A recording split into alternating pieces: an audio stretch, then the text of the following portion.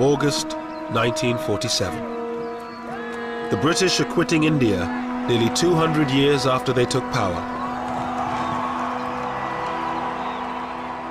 One of the largest, most ethnically diverse nations in the world has been divided. One country will now become two, India and Pakistan. As a British barrister draws a line on a map, a once peaceful land implodes. People are forced out of the villages they have lived in for generations. 15 million scramble to be on the right side of the new border. At least 1 million die in the process. And this huge mass of humanity just moving along, barefooted, no food, thirsty. It was a terrible sight, terrible sight. Communities that have lived together for centuries turn on each other in one of the worst communal massacres of the 20th century. It was so senseless, so utterly senseless. And yet, there's nothing you can do about it. Britain, the once great colonial power, looks on as India burns. Hindus and Muslims were in the grip of madness, you know. Lunacy, lunacy.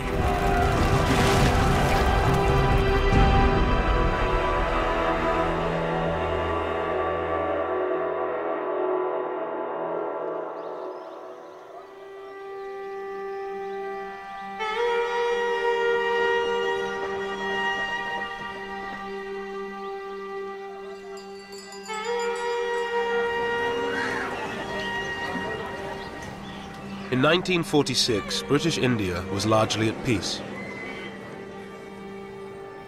On the surface, there was communal harmony between Hindus, Muslims, and Sikhs.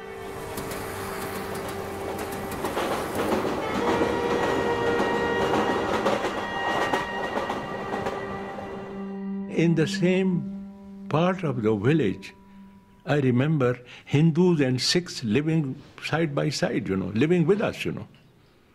Not far from where I lived, you know. And whenever there was any wedding in the family, I remember the Hindus and the Sikhs bringing sweetmeats, you know, to my father, you know, you see, and offering. And we lived very happily, very happily. In British India, the 255 million Hindus were in a majority. India's 92 million Muslims were concentrated in the northwest and northeast of the country.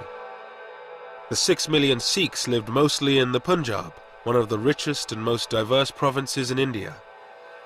Lahore was its ancient capital.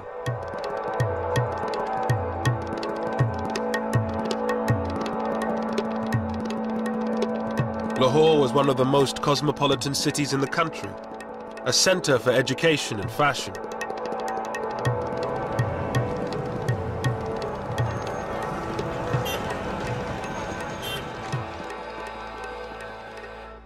Roded Khan, a Muslim, had left his village to study law and history at Lahore's Foreman Christian College. Lahore took my breath away, you know. It was a different city, you know, and it was a different world.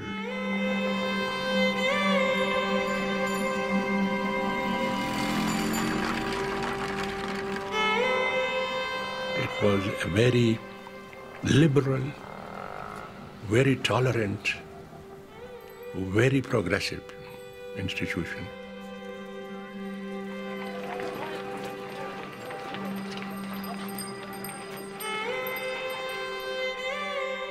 At the same time, Somanand, a Hindu, was in his final year of school in one of Lahore's fashionable suburbs.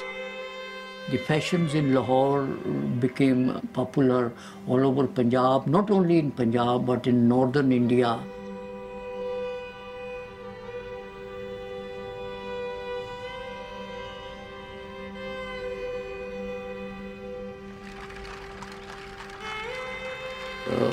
There was a famous saying in Punjabi that a person who has not seen Lahore has not been born yet. He is yet to be born. In a few months' time, the peace of this ancient city would be shattered.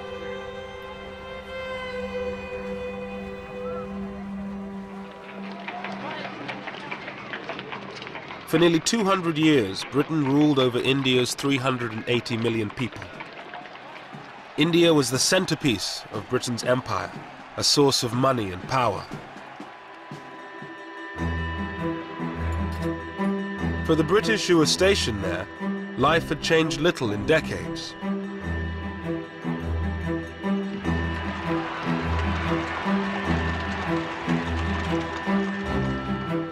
John Moores, an officer to a Gurkha regiment, had been in India for a year. We had a hunt, and they'd imported these hounds possibly in the 20s or somewhere like that, and they used to hunt jackal. The tribesmen would come in with a live jackal and release them eventually, and then the hunt would take it up and try chasing them. But then you had to have a whole brigade out defending the hunters. They would be deployed all round over 70 miles.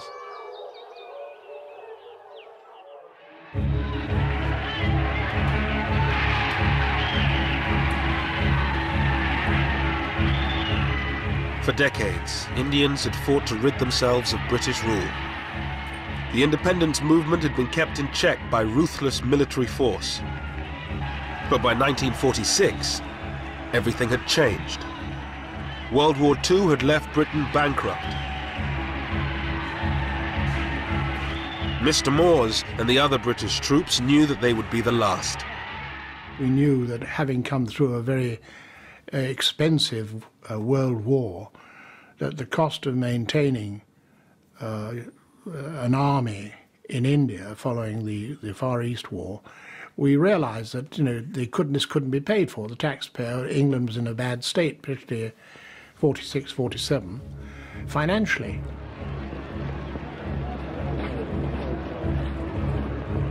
But India's independence leaders were divided over what should happen when Britain left. The Indian National Congress, under its leaders Pandit Nehru and Mahatma Gandhi, demanded a single state where all religions would live side by side. But many Muslims feared living under a Hindu majority. Even in the middle-class homes of Lahore, ancient prejudices ran deep. At one level, they had very cordial relations. Our Muslim neighbors were very good. They helped us, we helped them. But see, Hindus had a curious inhibitions.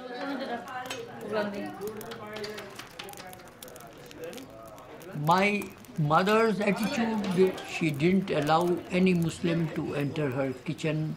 Any cooked thing from a Muslim home was not allowed to enter the kitchen. When she was eating, she would not allow her Muslim neighbors, the lady, to touch her. So such inhibitions and customs, they kept us apart. In Lahore's old city, Muslims were forbidden from drinking from the same taps as Hindus. Zahur Uddin, a Muslim, was a champion wrestler from the old city. बाकी असी लोग जाके लगले जांदे पानी पींदे सा ना वो छबील तो पानी गिलास ही कुझे सानी हन पियांदे वो ऐसा पानी भी नहीं सन पियांदे उन्होंने एक एडी डी लम्मी नौजल रखी सी लोहे दी वो इत्थों फड़दे सन ते जिथे तुसीं बैठे हो ना उत्थों तक नौजल हुंदी सी इत्थों पानी पांदा सी ते असीं ऐसा पानी पींदे सा वो छूत तो भी सानूं छूत समझदा सी Hindu. The Muslims were not getting enough jobs, education, they were not so educated. They envied Hindus who had the best of jobs, and they always wanted. That's why the slogan of a Muslim homeland became very popular among the Muslims.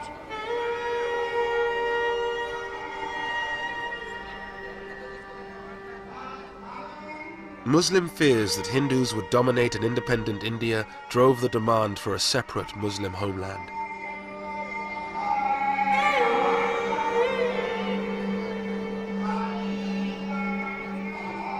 It was championed principally by one man, a 70-year-old British-educated barrister, Muhammad Ali Jinnah. His Muslim League demanded the division of India into two, one country for the Hindus and Sikhs and another for the Muslims.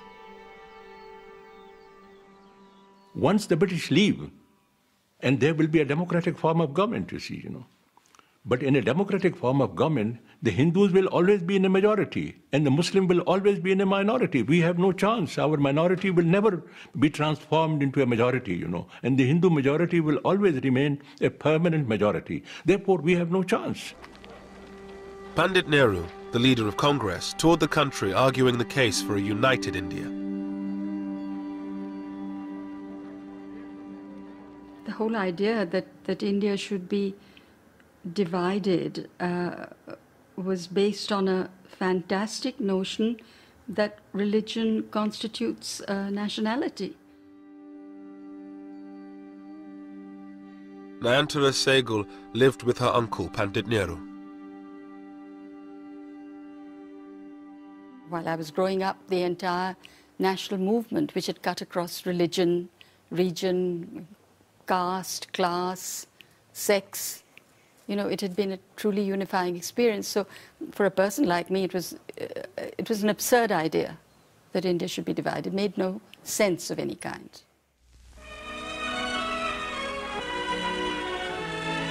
Clouds gather over Simla for the opening of Lord Wavell's conference with the Indian leaders. In March 1946, a British government delegation, the Cabinet Mission, arrived to negotiate between Congress and the League. This was supposed to be the breakthrough conference, where a deal would be struck leading to an independent India. Pandit Nehru, who calls for an Indian republic, is accused by the League of working for domination over the Muslim minority. Jinnah did compromise on his demand for a separate Muslim state. He accepted a united India if it had weak central powers. But Nehru, a socialist and believer in a strong central state, refused any such concessions to the Muslim League. Mr. Jinnah, the Muslim leader, holds fast to Pakistan, and it's reported that his maximum concessions were regarded by Congress as inadequate. At any rate, the fateful conference at Simla, following the preliminary work in Delhi, has ended in failure.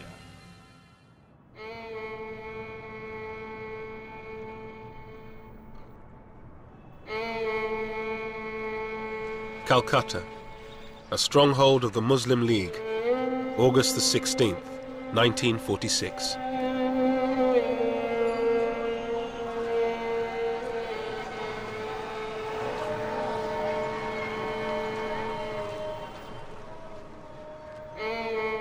With the collapse of negotiations, Jinnah called for direct action.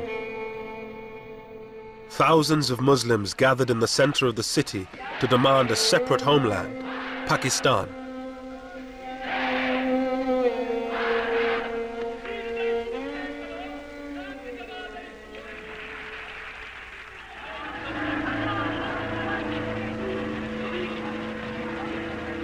As the crowds dispersed, the more radical elements headed for the Hindu parts of the city.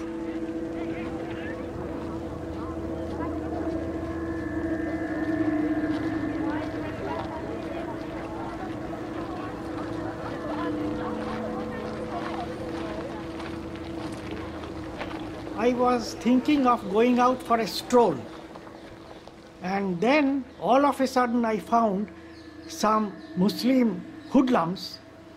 They came out, shouted, Nara-e-Takbir, Allahu Akbar. Allah is the great master.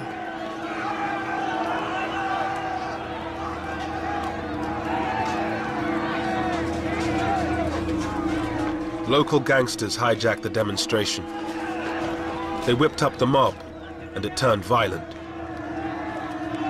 Then I found that a neighbor who had come out to see what was happening, his head was cracked and lay bleeding. So I thought that going out would be absolutely foolhardy. Then these boys, they started hitting the doors, and they said that we will not spare any Hindu.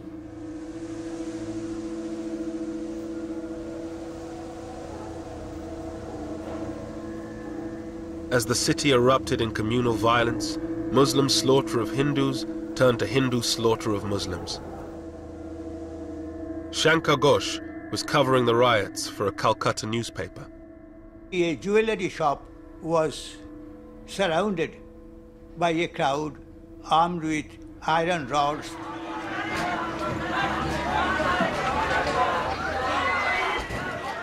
An elderly employee, he was already half dead in fear. He came with his folded hands like this. But this furious mob, they had no time to hear what he wanted to say. So I think a boy of 14 or 15 just pulled his leg as he came out, and the man fell down. And someone hit him on the head with an iron rod. I think that one blow had finished him.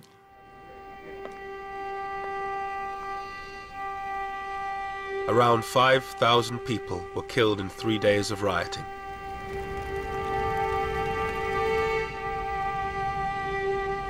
But the British, with one eye on leaving India and fearful of being overrun, ordered the troops to stay in their barracks until it was too late.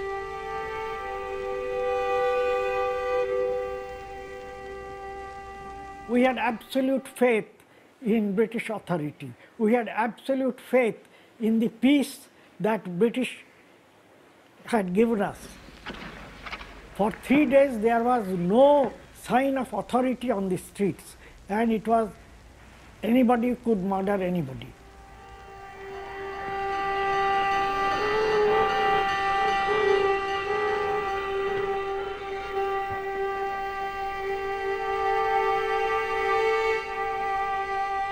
The Calcutta killings shattered the hope of the British that they could get out of India quietly and peacefully.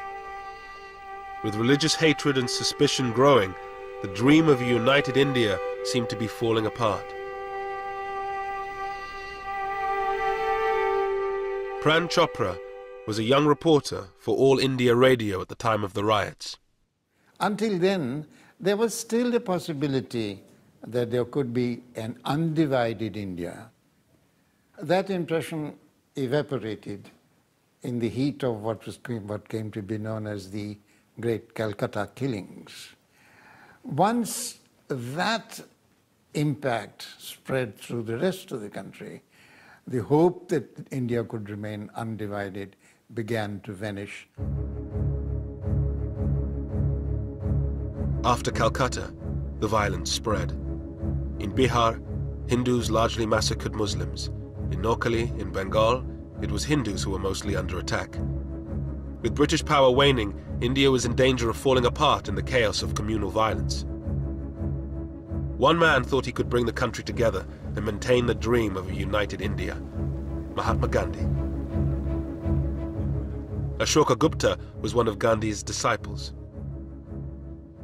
After the riots, Gandhiji's attitude was that we are same people, born in the same country, brought up in the same country. We have believed in the community living. Whether you follow this faith or that faith, it doesn't matter. It's the humanity which concerns.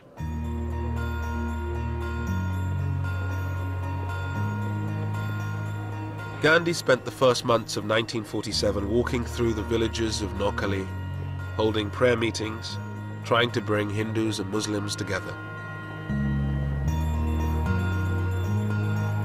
Ashoka Gupta went with him.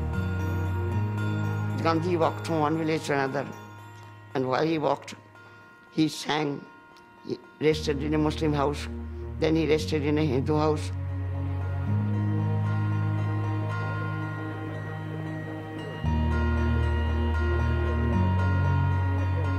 But the great pacifist and campaigner for independence was hardly the unifying figure he wanted to be. Gradually, the prayer meetings, the non-Hindus were absent. Shankar Ghosh reported the story for his Calcutta newspaper. The Muslims were not keen to come to him, were not keen to listen to him. And before Gandhiji went on his morning trip from one village to another, they used to defile the path, spread thorns, bones, etc. on this road. An advance party had to be sent because he was in Noakhali, he was not wearing any shoes. He was walking barefoot. Gandhi had always opposed constitutional concessions to Muslims. For many of them, he represented Hindu supremacy. Mr. Gandhi did not appeal to the Muslims, you know. He failed to win the hearts and minds of the Muslims of India, you know. The way he used to talk about politics and his language, it was foreign. It did not appeal to Muslims at all, you know. But he used to be practically, you know, naked. He used to have one arm on the shoulder of one girl, and he should have another arm on the shoulder of another. And the Hindus thought he was a saint, you know. Gandhi's dream of a united India seemed to be collapsing. He was a sad man. I think nobody was listening to him. He was considered to be an incorrigible idealist who has no connection with reality.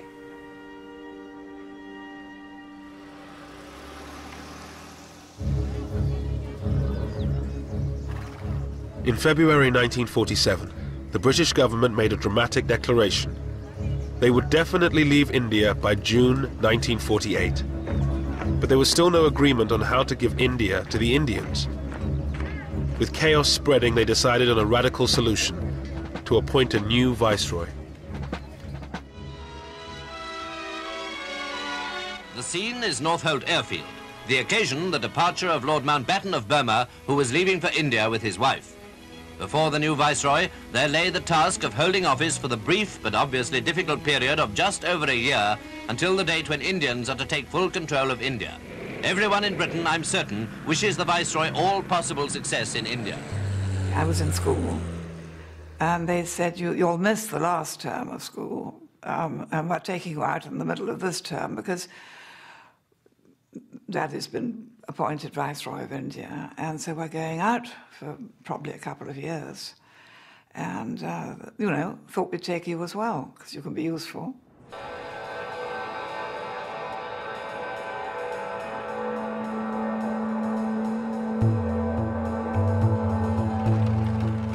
In March 1947, Mountbatten arrived in India. The former Supreme Allied Commander of Southeast Asia had a reputation for being a decisive leader, a man who could knock heads together. His brief was simple: to get a deal and get Britain out before India imploded. The swearing in, of course, was a very great ceremony in the Durbar Hall, and so trumpeters and all the staff in their full dress uniform, my father in full dress uniform, my mother in a long white dress, and I think a sort of laurel wreaths in her hair. And they looked like film stars.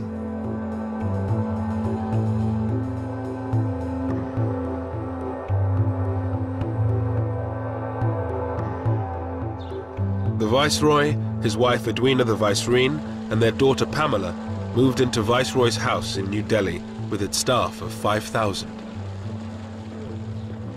In Viceroy's house, there were indoor gardeners. Now, the indoor gardeners just arranged the flowers in the vases and changed the water. And there were 25 of them as indoor gardeners. There was one man who spent his entire time with a seal that bore the British crown, stamping the butter pads. And there was another unfortunate man known as the chicken plucker, who did nothing else. So the scale was so amazing. Narendra Singh Sarila was to become Mountbatten's aide-de-camp, his personal assistant. Among other things, his job was to assist on tiger hunts. Lord Mountbatten was a very articulate man, and he used to plan ahead what he's going to do. And he used to carry it through ruthlessly. Despite the formalities of life at Viceroy's house, Mountbatten seemed like a new breed of Viceroy. First of all, his background helped him, because everybody knew that he was cousin of the king. But still, he acted without any airs. And I think that impressed Indians, because other Viceroys kept, their sort of upper lip and that sort of thing. And I think that helped to impress people. Well, the first thing that was different with my father and mother was that when they were entertaining, I mean, they were in India, they invited Indians, which had never happened before. I mean, yes, of course, Indian princes were entertained, but the ordinary Indian ministers and lawyers and doctors or whoever had never been invited, so that was quite a new thing. On the personal level, Dickie was a very charming, very handsome, very lovable person who met one very informally, and, when one was very young and rather nervous in front of important people, he could put one at one's ease. He was awfully sweet.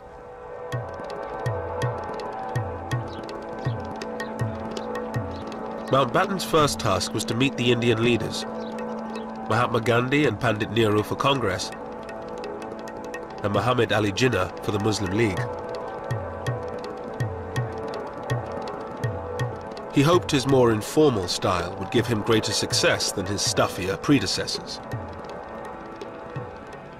They sat away from the desks in armchairs and were offered refreshments of some kind, and he would say, well, now, before you put me in the picture politically and in the state of India, do tell me a bit about yourself. It was a technique that worked with Nehru. The two would become lifelong friends, but it totally failed with Jinnah.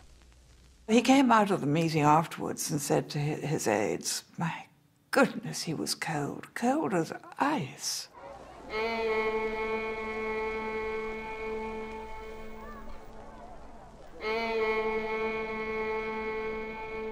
There were now constant negotiations.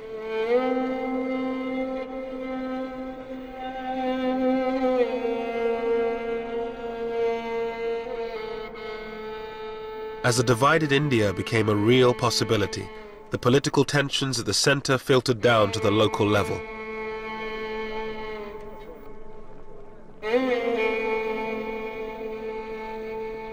The Punjab was worst affected. The province was one of the wealthiest in India. Hindus, Muslims and Sikhs all claimed it as their own.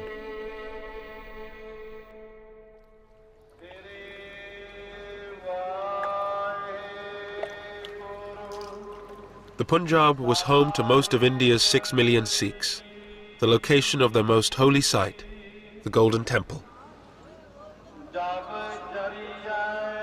The Sikhs' great fear was that if India was divided, the Punjab, with its Muslim majority, would end up in Pakistan. For Sikhs, it was unthinkable that they would be ruled by the Muslims, historically their enemies.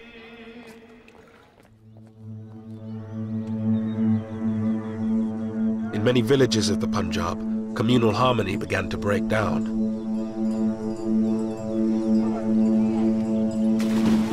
Aridaman Singh Dillon was living in a mixed Sikh-Muslim village.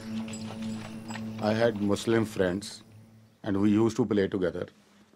And there was nobody from our families put any obstacles between us. But when the strife began, then I was prohibited from going out with my Muslim friends.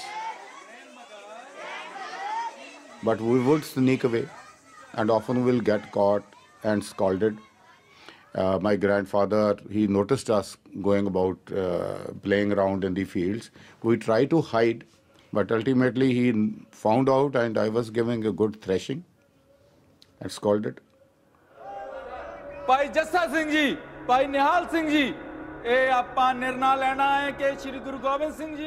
As a young boy, he watched local politicians stir up divisions between the communities for their own ends.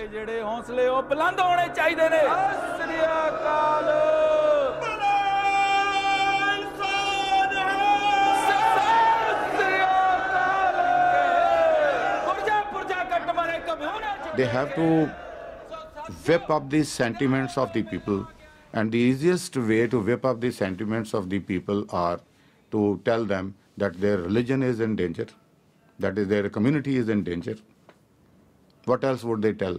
To hoodwink people, to get votes out of them, to get support out of them. The people had to be hoodwinked. And politicians do this.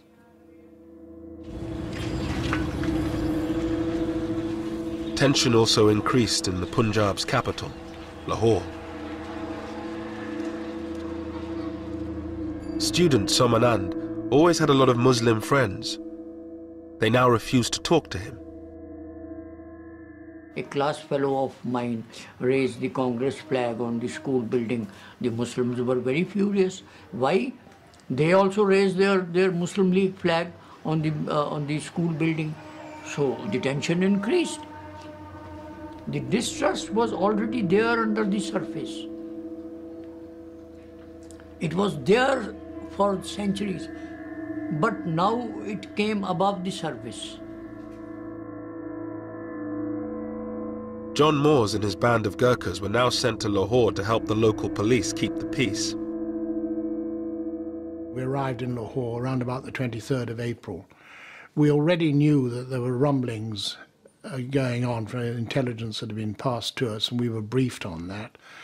And our first job was to get to know the city and how to get around it.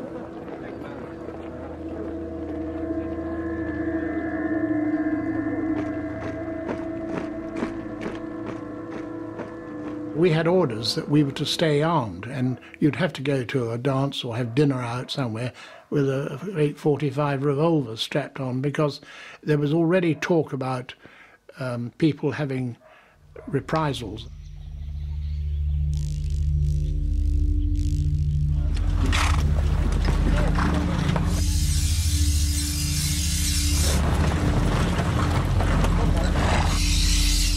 In the villages of the Punjab, there were few British patrols.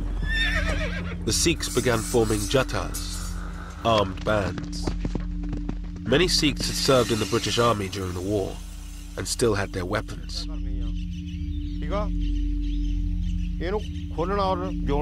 These ex-soldiers began to train their Sikh brothers to prevent a Muslim takeover of the Punjab. Jatadar Shingara Singh had recently been released from prison where he served time for assault. He lived in a Sikh majority part of the Punjab.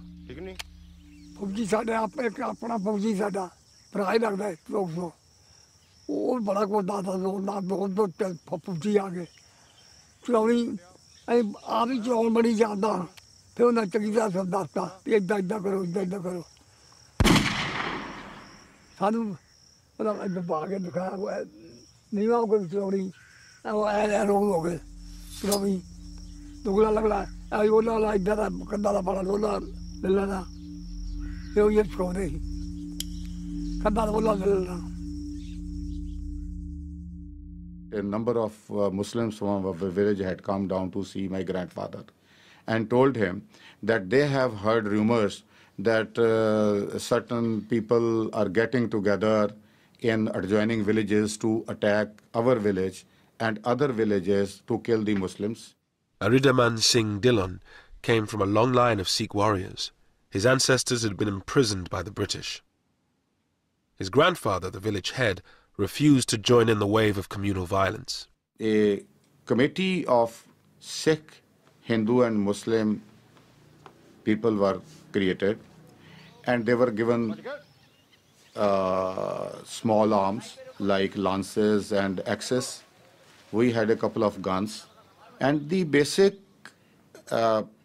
reason for doing this was to guard their own village against the people coming to loot the Muslims of that village and to guard their Muslim friends. And every night they would hold the patrolling throughout the village to guard the village and the Muslims.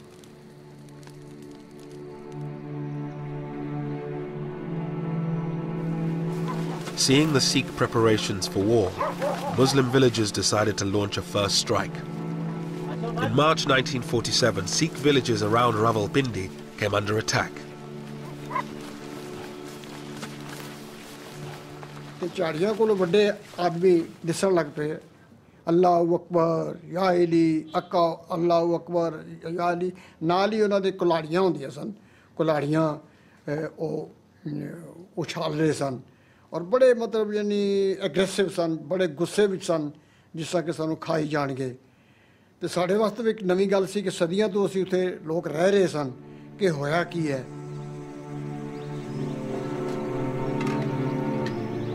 The Sikhs were heavily outnumbered by Muslims.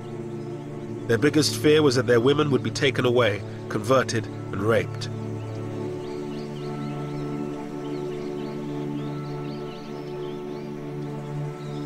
एक मुसलमान सी गुलाम रसूल उसका नाम सी उसने एक लड़की की demand की थी कि एक लड़की मैनू दे दिओ ते असी सारे लोगों नू वो बदमाश टाइप का आदमी सी और असी सारे लोगों नू इत्थों हटा देंगे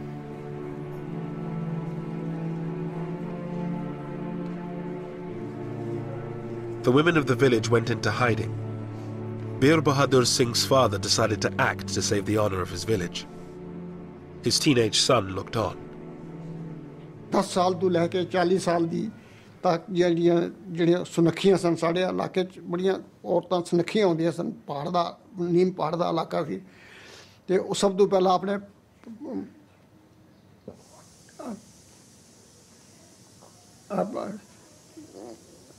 थोड़ा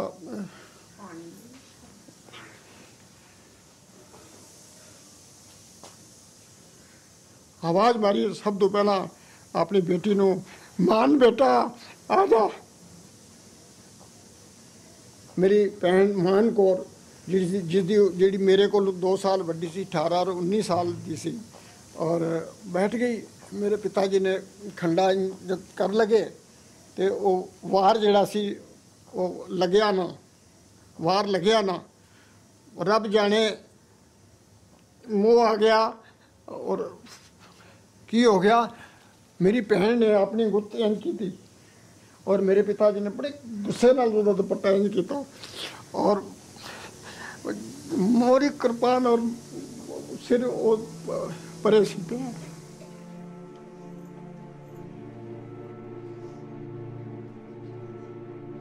दो चाचा भतीजा ने मेरे एक होर ताया जी भी उपर सन जिन्हों का काफ़ी बड़ा शरीर सी उन्होंने सारिया ने कट्टना शुरू किया खट खट खट की आवाज़ आन सी मैं यकीन जान के जाना 60 साल मैंने अज की याद है किसी ने हाई नहीं की बस वाहिगुरू की आवाज़ आती रही है किसी ने हाई नहीं की कोई नस्सी नहीं किसी ने रोला नहीं पाया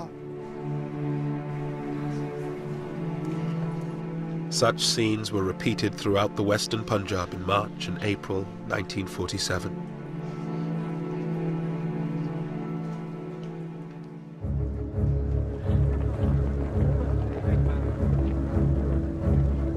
With the threat of all-out conflict, a deal became a matter of urgency. The Congress leader, Pandit Nehru, now had power within his grasp. But to get the British out quickly, he had to compromise. He abandoned his dream of a united India and accepted partition. A statement will be read to you tonight, giving the final decision of His Majesty's government as to the method by which power will be transferred from British to Indian hands. On the night of June 3rd, 1947, Mountbatten, Jinnah and Nehru broadcast the news that they had finally struck a deal. They would divide India in two. I must honestly appeal to every community, and particularly to Muslim India, to maintain peace and order. I couldn't believe it. I couldn't believe it. It was like a dream come true, you know. mighty forces are at work in the world today and in India, and I have no doubt that we are ushering in a period of greatness for India. I remember I heaved a sigh of relief that there was partition, because we did not want to live with the Muslims anymore. But there can be no question of coercing any large areas in which one community has a majority to live against their will under a government in which another community has a majority.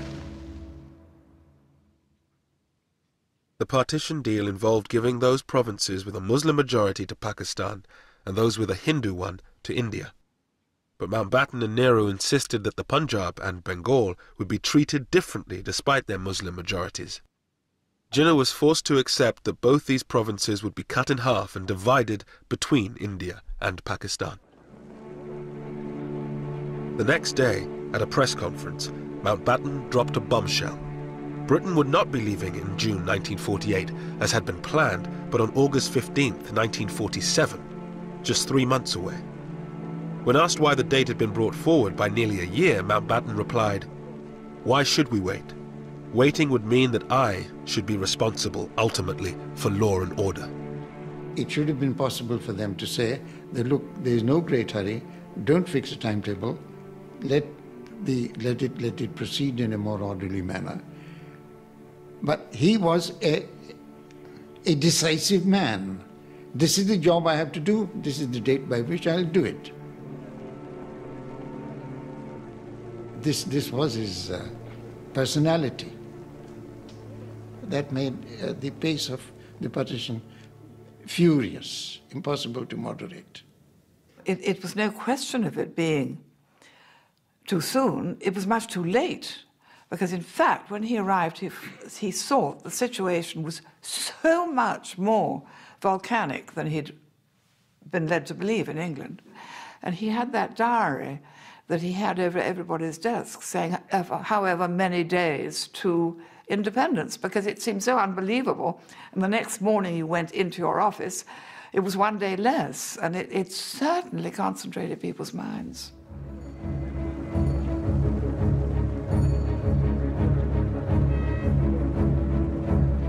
But with 3 months to go, no decision had been made on one crucial matter: where the border between Pakistan and India would lie.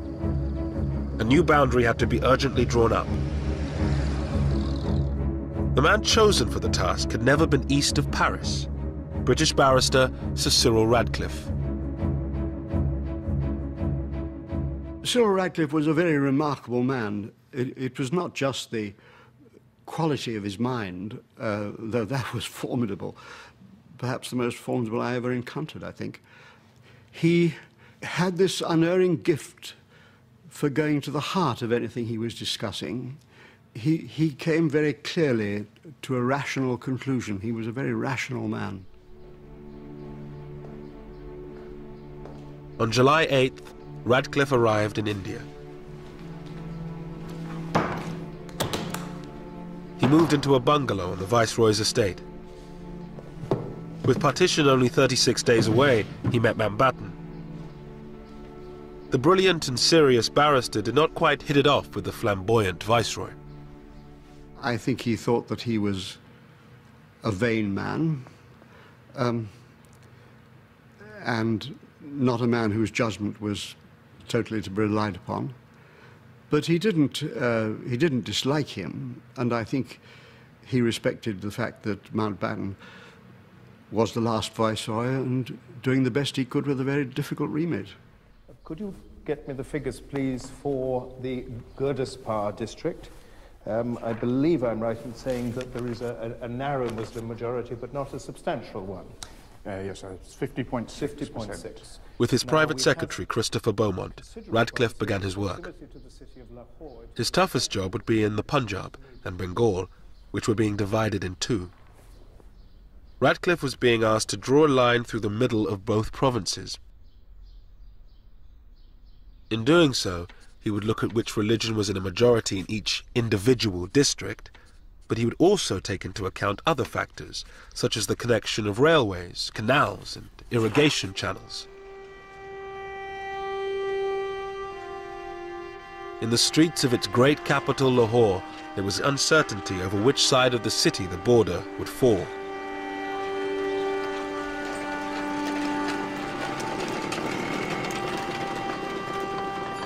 Satish Gujral was an art student in Lahore from a politically influential Hindu family. Most of my Muslim friends also agreed that logically speaking, there was more chance that Lahore will go to Indian side. Because seeing everything belongs to Hindus. Education, money, banks, insurance, buildings.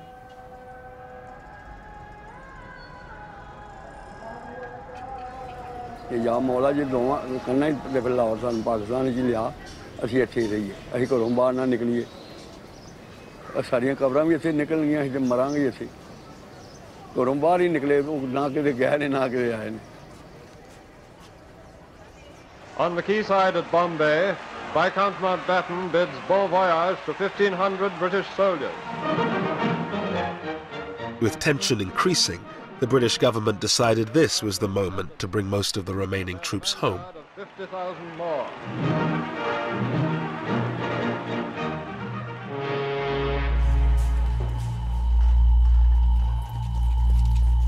With just over a month to partition, tension on the streets of Lahore began to turn to violence. There was a date and everybody then knew that do whatever you can now, because after this date you won't be able to do it. Whether it's looting Muslims or looting Hindus, whatever it might be. So therefore the date itself became a driver. With the border still to be decided, Muslims, Sikhs and Hindus began to clear their neighborhoods of anyone not of their community. माहौल जो खराब होंदा गया फिर इहो ही होंदा गया कि इत्थों जेह्ड़े मुंडे सन ना वो रेहड़ी दे वड्ढ के ना वड्ढ वड्ढिया करके एक अद्धा बंदा लग्गेआ कोई फस गया उन्होंने वड्ढ के बोरी पा के इत्थे लिया के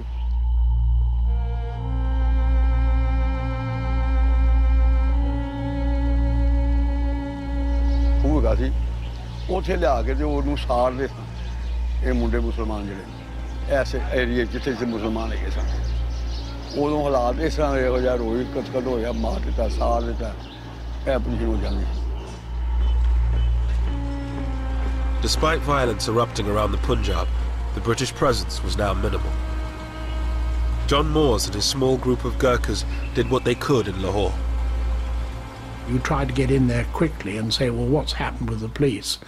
And they say, well, this shop's been set on fire. And then the next thing which upped it would be someone would be killed or burnt. And so then you get a reprisal from the other side, then picking on somebody else. And gradually, this is how it escalated. It was like a bushfire. And it was difficult to control.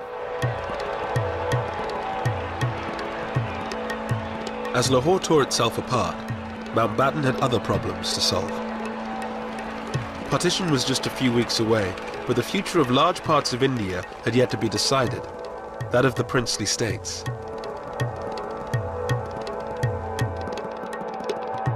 Ruled by princes, these semi-autonomous states were dotted around India. They had been allowed to run their own affairs in return for their loyalty to the British Crown.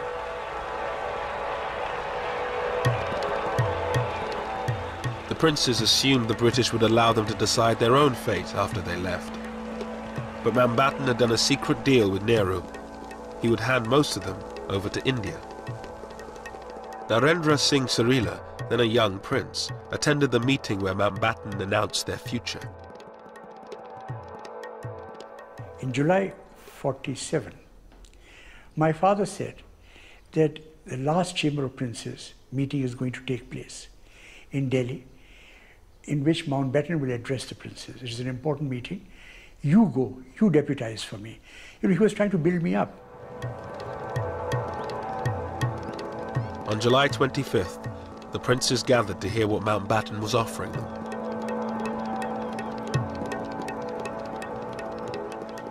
He came and stood in front on the podium.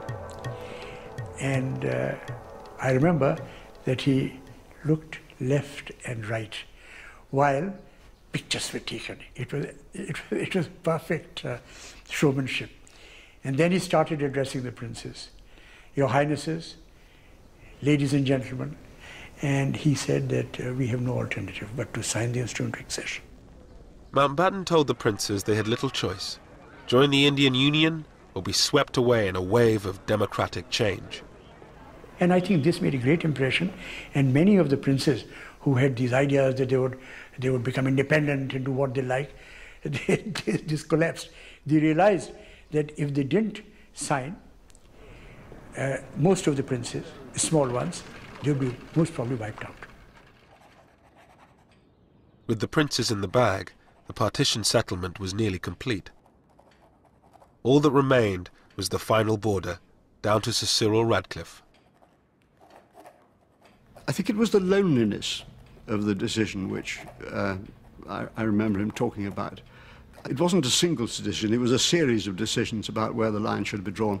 These decisions were going to be his, and he had to take responsibility for them. And I think he found that a lonely experience by comparison with some of the things he'd done.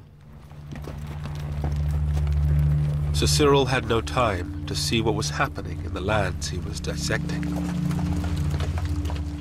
His approach to drawing up the boundary, separating majority Hindu Sikh areas from majority Muslim ones, almost certainly encouraged the religious cleansing of entire districts.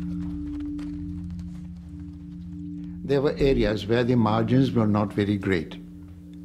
Therefore, the majority in those areas wanted to make sure that the process didn't get fudged with small numbers. So drive the minority out, whether it is Hindu or Muslim minority, to make sure that this bit of territory doesn't slip out of your hands.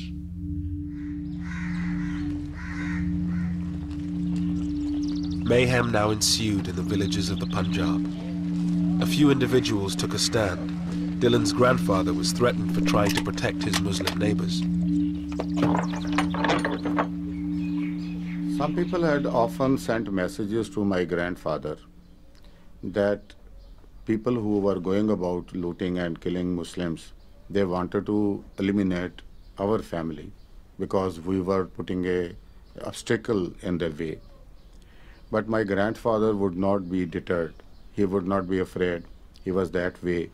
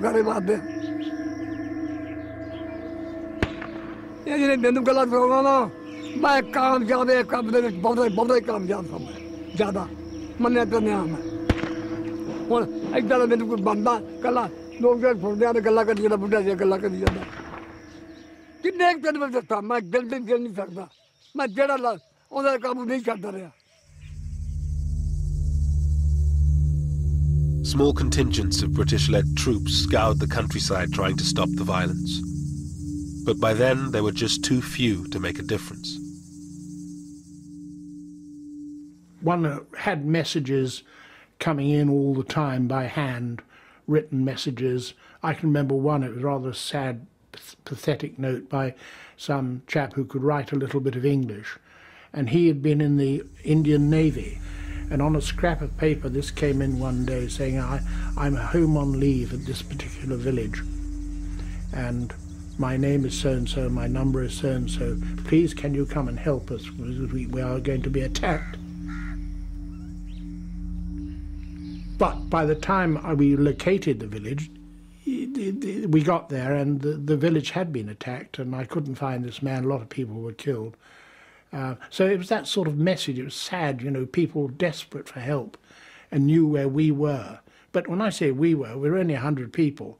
I mean, the whole area was something like, what, 50,000 square miles? One village I went into where we knew there was something afoot. I hadn't been told to go there. I was coming back at the end of a patrol and I saw vultures circling, and so that was usually a pretty good indicator. And got into the village, and sure enough it had been completely decimated. The well was full of bodies. One woman had been pregnant and she'd been carved open completely, and breasts had been cut off, and awful atrocities.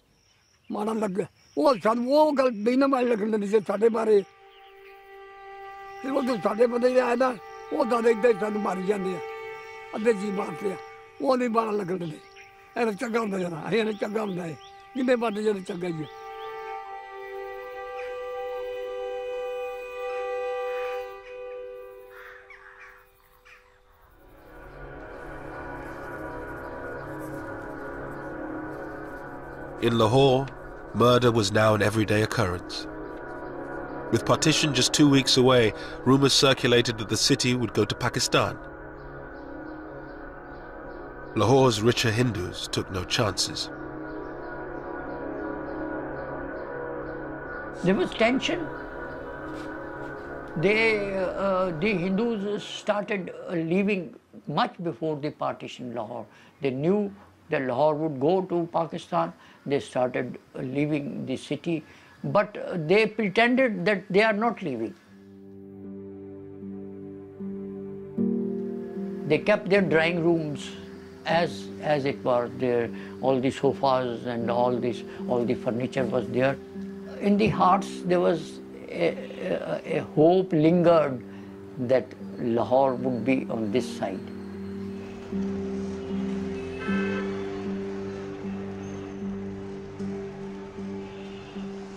कई ਜਿਹੜੇ ਮਾੜੇ ਮੋਟੇ ਸਨ ਉਹ ਜਾ ਉਹ ਤਾਲੇ ਮਾਰ ਕੇ ਵਿਚਾਰੇ ਲੁਕੇ ਰਹਿ ਕਿੱਥੇ ਜਾਈਏ ਕਿੱਥੇ ਆਈਏ ਉਹ ਲੋਕ ਹੀ ਮੋਏ ਨੇ ਜਿਹੜੇ ਸੌਖੇ ਸਨ ਉਹ ਪਹਿਲੇ ਹੀ ਨਿਕਲ ਗਏ ਸਨ ਤਾਲੇ ਮਾਰ ਕੇ ਜੰਗਲੇ ਮਾਰ Som's father, a bank manager in Lahore, said if they could live under the British, they could live under the Muslims. I didn't want to leave. My father also didn't want to leave. He hoped. And he said, okay, all these people who are leaving, they are fools. They'll come back tomorrow.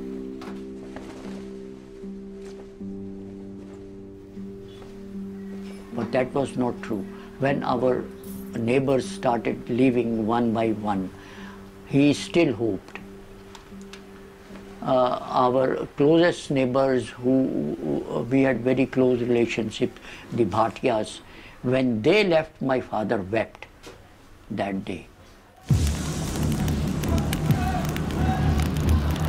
As thousands fled, Muslim gangs set fire to the Sikh and Hindu areas of the old city. The old Lahore, beautiful and historic, was in flames. At night when I used to sleep on the terrace, I could see the Hindu Shahalmi area burning 5 miles away.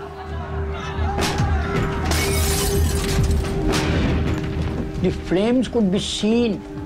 So high the flames were. Shahalmi was a thickly populated Hindu area. It was burnt down completely. And I could see 5 miles away the flames, the light, all that. And we were so terrified that night. All around my house, people were running. Children, elders, women. When I asked someone, he said, mobs are coming. and the area is on fire. Told me to run at once if you want to save your life.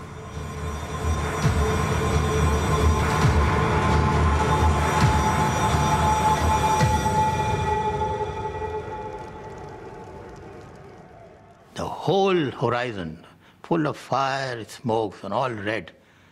It was such a sad, sad, sad moment for my life.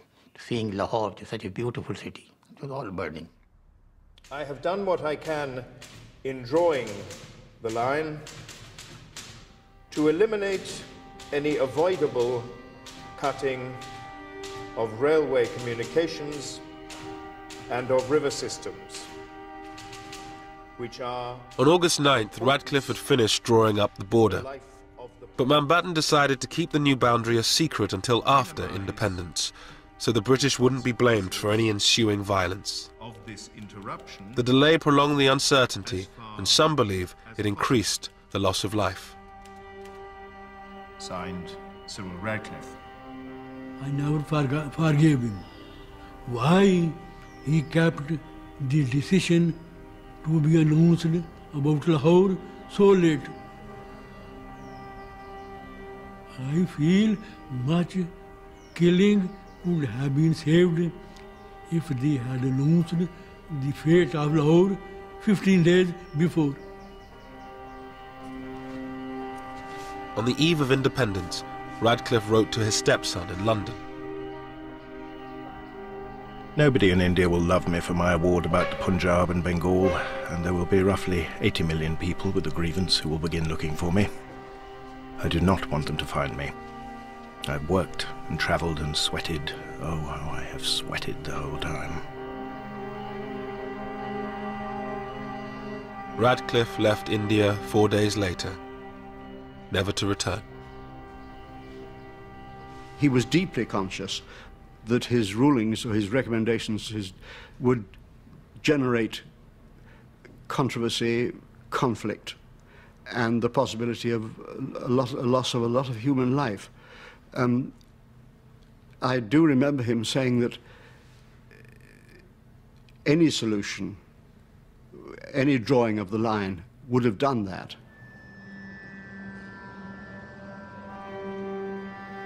On August 14th, 1947, a new country was born on the subcontinent. Jinnah's dream of a Muslim homeland became a reality in Pakistan.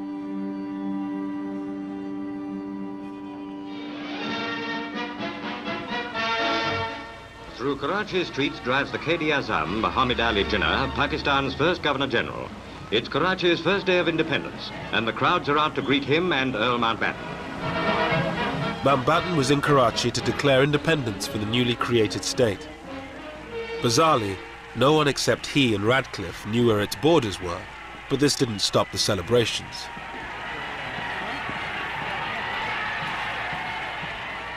It never occurred to us that the Muslims of India will ever see the emergence of a sovereign, independent country, which they could call their own, you see. A country they could live for, a country they could die for, you see. It never occurred to us,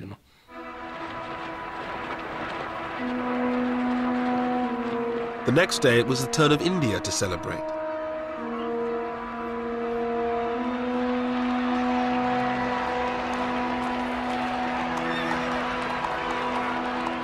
Hundreds of thousands thronged the streets as Nehru, Mountbatten, his wife Edwina and their daughter Pamela made their way to the Constituent Assembly. Unfortunately, when my parents arrive, they can't get in because the crowd is so thick, but so thick, that they can't open the doors. So there's no way for them to get in. So somebody has to crawl in some window and go to the Prime Minister and say, it's like to the Viceroy, I can't get in because the crowd is so vast. Will you come and sort it out? So Nehru had to sort of scuttle around the back and start hitting people and shouting at people and clearing away, which he was always brilliant at and loved doing. And eventually my parents were allowed to make their state entrance considerably less dignified than had been expected.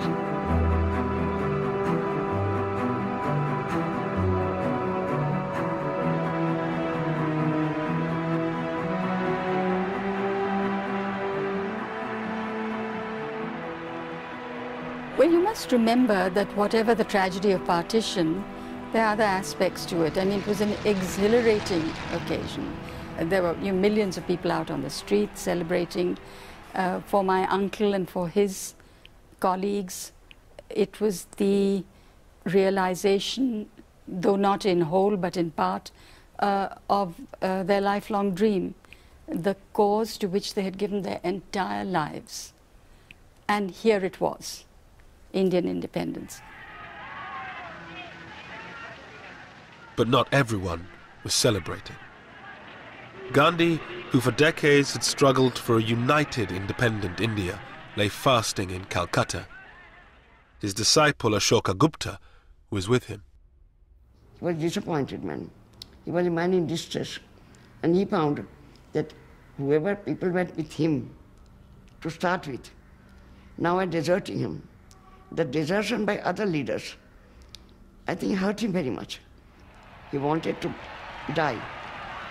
His attitude was, let me die.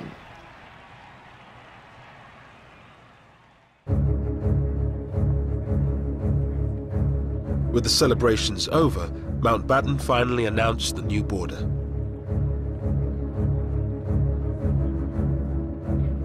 It sliced through the previously united provinces of Bengal and Punjab. Lahore was given to Pakistan, a disaster for the city's few remaining Hindus. We were dejected and we were so sorry because, see, those Hindus, by that time, Hindus had realized that it would not be possible for them to stay in Pakistan.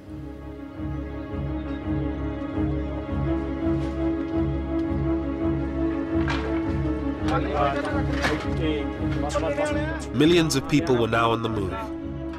Muslims who found themselves on the Indian side of the border, and Hindus and Sikhs who were on the Pakistani side.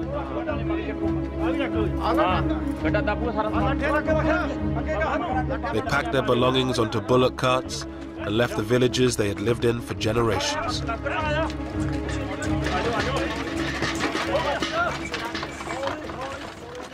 डरते हैं जी हाँ डरते हैं बहुत तो डरते हैं सब भी अजीब आजन कोई चीज नहीं चुकन दी वाला भाई आके कुछ नहीं जाना तुम अपनी जाना ले जाओ गड्डियां ते बहन दी करो गड्डियां ते दो दो बोरियां आटा सुट लिया जिन्ना घर हैगा सके ते एक गड्ढा सी छां घरां दा कोई पता नहीं सी इन्हां नहीं पता भी आया भी अपने पिंड ही जावांगे इत्थे बलगणी आउणा सी पिछे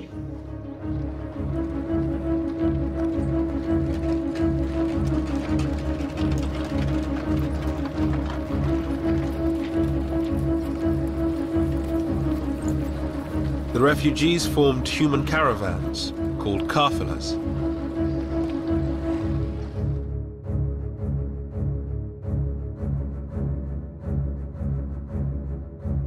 The lucky ones had military escorts to protect them from armed bands waiting on the roads.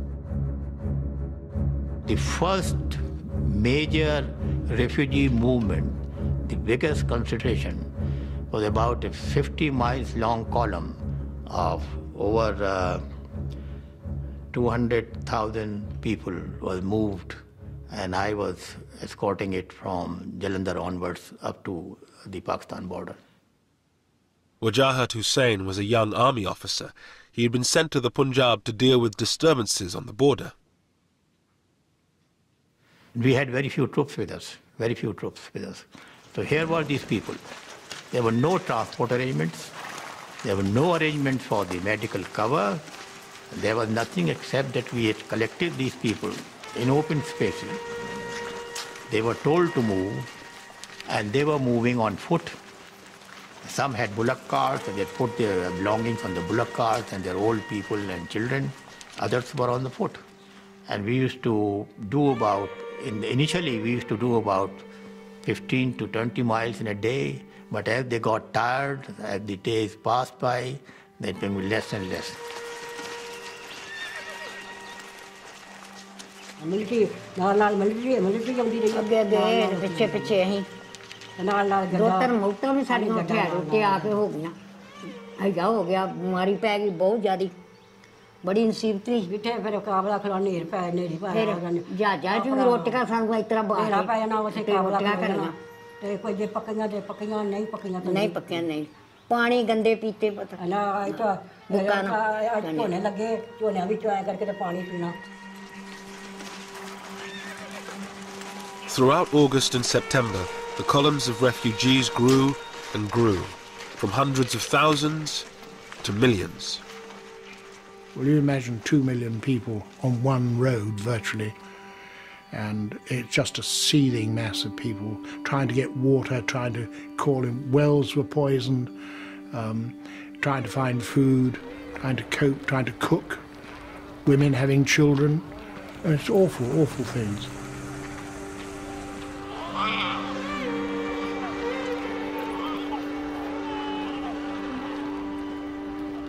And of course they often try to stop us and to ask for help, and sometimes, if depending what we were doing, we'd stop and say, what's the matter, what do you want? And then they'd say, we know we've no food, and we say, well, I'm sorry, I can't do anything for you, because that wasn't our job.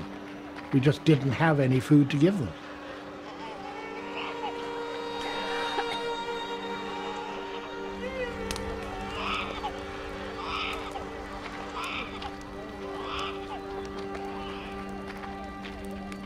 First they used to start throwing their baggage which they were carrying, everybody, whatever little they had to carry. And after 3-4 days, they used to gradually drop. And then they were left with just the clothes shattered, tattered. And lastly, the mothers leaving their small babies. That was our biggest problem. And there were these crawling babies, and on the side of the road with these thousands and thousands of people just moving. It was a terrible sight, terrible sight.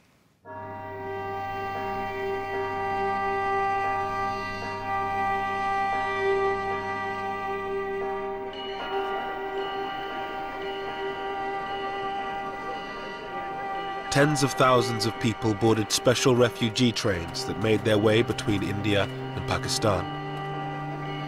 They were easy prey for the armed gangs that roamed the countryside. It was John Moore's job to escort a trainload of Muslim refugees to Pakistan.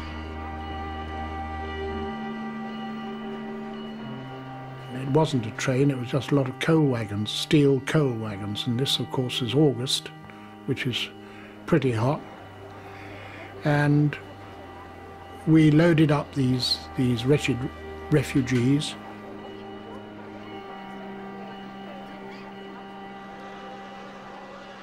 It was very distressing, and the journey from Ambala to Amritsar by train normally, you could do it in about, I suppose, 4 or 5 hours.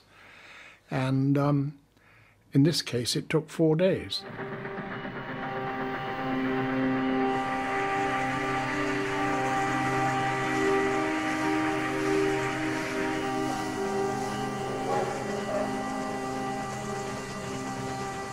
There was no water, very little water on the way. We had our own supplies of water for the 3 platoons, but we had a job to do, and we couldn't help them.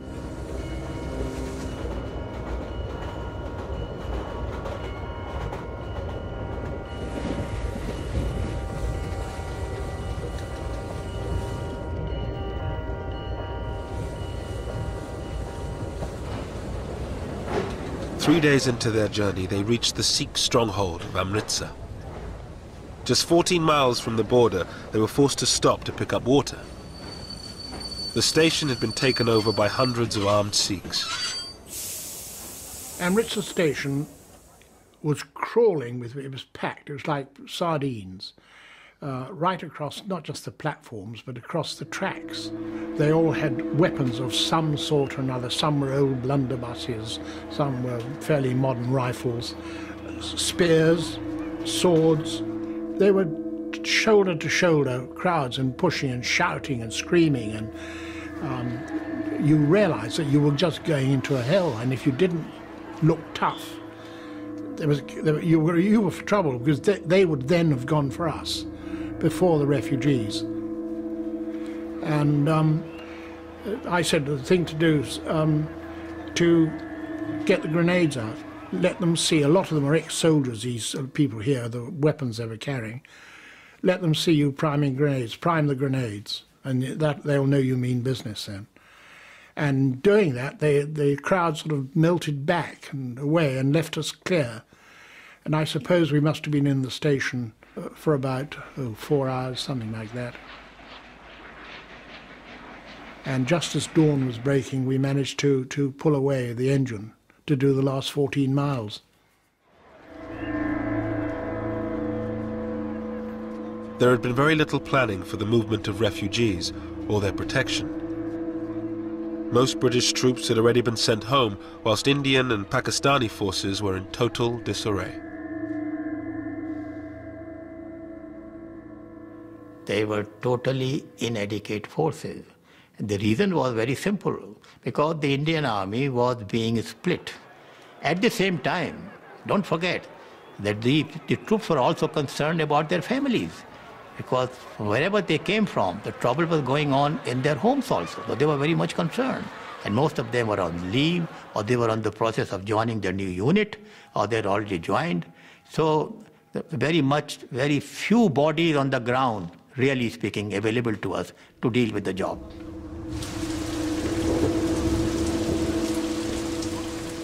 Most trains had no military escorts with inevitable consequences. John Moores was called to Ambala station to meet a train that had been attacked. This was a trainload of, I don't know, 500, 600, 700 people, most of whom had been killed, slaughtered, mainly elderly people, young children, young women, and they had been attacked and slaughtered, shot. I can remember seeing a young woman with she was still alive, her head open, cut open, and you could see her brains, and knew there was nothing that we could do. We hadn't got any surgical facilities or anything like that, but it was a horrendous thing. And I still think about it very much. Art student Satish Gujral helped organize the transportation of refugees. In Amritsar, he saw the hatred partition had brought. The Muslim girls' school nearby had been raided, and all these girls had been brought out, stripped, then taken in procession to this location, where they were being systematically raped. I have recalled in my life story that when watching it, I looked at the face of those others who were attending it in search of compassion. I found none.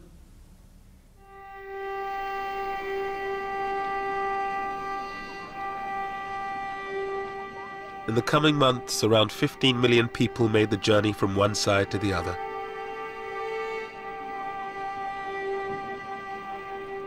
At least 1 million were dead. Thousands more lay abandoned in makeshift refugee camps, stuck on the wrong side of the border.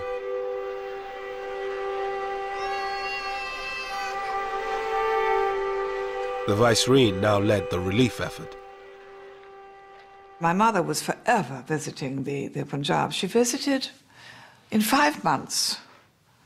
She did 70 major tours of the Punjab into the camps and trying to organize the camps, organize the hospitals, get guards on the hospitals, get food. And they soon learned that tell Lady Mountbatten something or answer one of her questions and something will happen.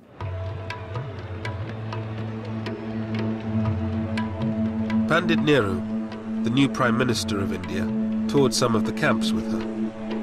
Finally, he came face to face with the price his people had paid for partition. Satish Gujral was in a refugee camp in Lahore when he arrived.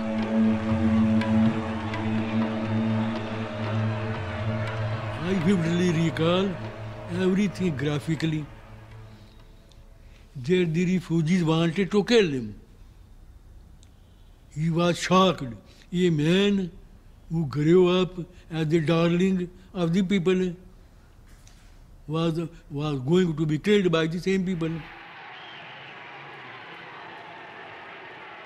I had been in pro-Nehru fellow, but that evening I did not feel, because I thought for the leaders having been truly responsible for all this havoc. So I thought he was only harvesting what he had sowed. So that first time that day, I felt no reverence toward him.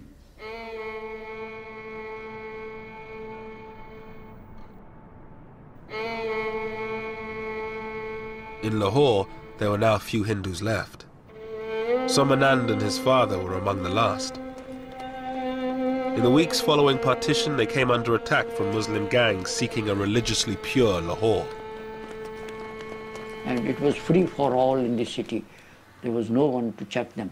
So they had come for that purpose, and somebody had given them our address and all that, and they came to kill us. But fortunately, we had a very narrow escape, and I was with a neighbor, with a Muslim neighbor, and they looted, they ransacked the house, took away all the clothes which they could use, all our shoes.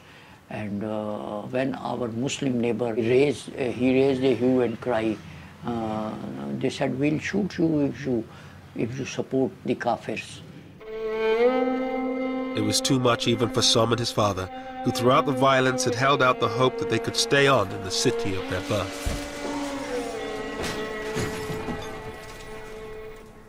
Then we decided to go to Delhi straight away. Went to the airport and came to Delhi with our 2 clothes, nothing. We left in a plane. My father bought 2 tickets for Delhi. I saw our houses when the plane went up and flied over model town. I wept.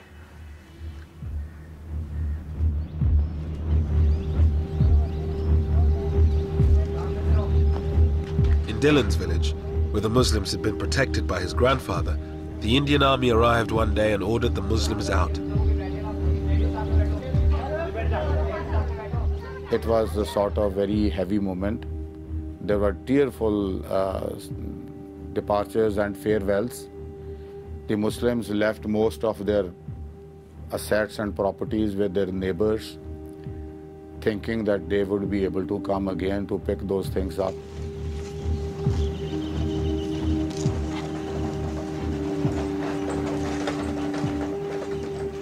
Initially, the people felt very remorse about their going. But then, in a couple of days, sort of they try to occupy their homes. They try to take away whatever they had left.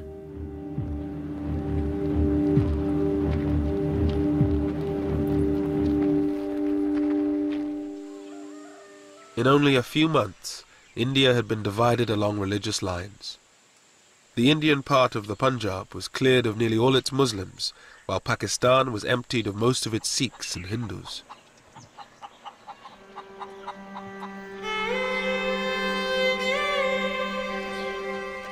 Lahore, once one of the most mixed cities in all of India, was now home only to Muslims. Gone was the cosmopolitan Lahore. Gone was liberal, tolerant, progressive Lahore, you see. But I think culturally, Lahore suffered, you see. It was a great city in those days. It was a great city in those days. With the passage of time, we became more conservative, more backward, more intolerant, more pseudo-Islamic, pseudo-Islamic. I think the primary responsibility is of the Hindus who didn't treat the Muslims as their equals. That was the root cause. The Muslims and Hindus couldn't integrate despite living together for all these centuries. With the partition over, the job was done for the few British troops still left in India. John Moores returned to Britain at the end of 1947. I think the worst thing was that we couldn't stop the violence. The unnecessary cruelty is something which we didn't really know much about. Mountbatten stayed on in India until the end of 1948 as its Governor-General. He returned to his career in the Navy, becoming First Sea Lord. He was killed by an IRA bomb in 1979. The whole problem was that Mountbatten tried to do this job in too short a time. To expect a country to be partitioned, a new country to be created, and within 2 months move the portion of the government of India to Pakistan, and to move the troops to Pakistan and from Pakistan to India was a tremendous job. It cannot be done, and that's exactly what happened. Everything went out of control.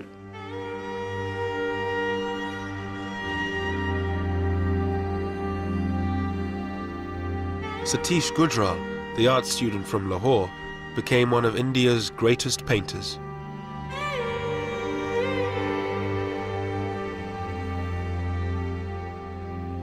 This experience sank in me so deep after partition, and began to paint without any consciously effort.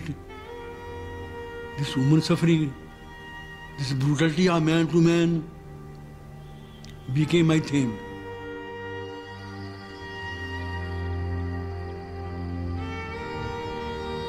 The border created in 1947 would become the focus for 3 wars and 60 years of animosity between the government of India and Pakistan.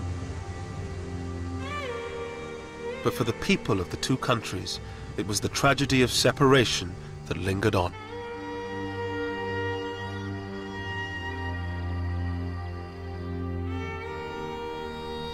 I missed my friends. I couldn't understand why they had to go. Why were they pushed away? The only thing was that they were being pushed away. I knew they were not going happily, so I couldn't understand why. And I still think, why? What did anybody get out of it?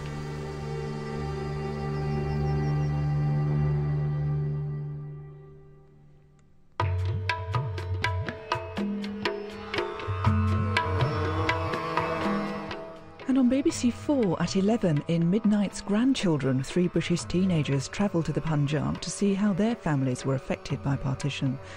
Coming next here on BBC 2 Newsnight.